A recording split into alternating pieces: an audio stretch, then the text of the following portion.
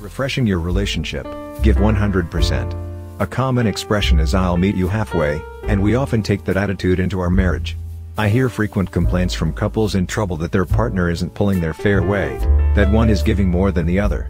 Whoever determined that life is a 50-50 proposition? Some give more than others.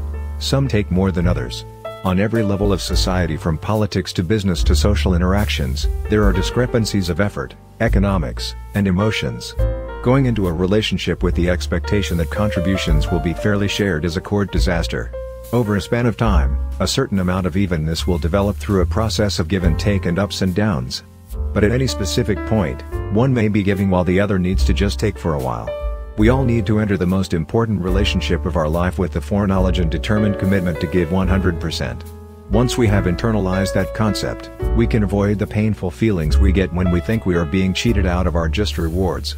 If the relationship is healthy, and both partners are committed to the 100% investment, eventually it will work out somewhere in the middle, probably never 50-50 but somewhere in the broad bell curve of averages, 30% to 70%.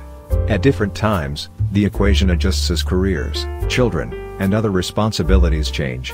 If you are the individual giving 70% and your other half is falling a little short, remember that you swore to give 100%, so you are much better off than you expected.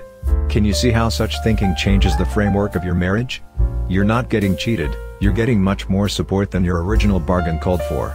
You can use this new attitude in any aspect of your partnership. Many couples develop resentment over their relative monetary contributions. If you have the initial anticipation of being the sole breadwinner, then any contribution by the other, however small, is a great big bonus. If you enter the union with the expectation that you will handle all the cleaning and parenting chores required, then anything done by your partner is a plus. If one of you handles your mutual social obligations, then the participation of your spouse, even if limited to just showing up and being there, is more than you expected. You may feel that you are not getting the support and good strokes that you deserve.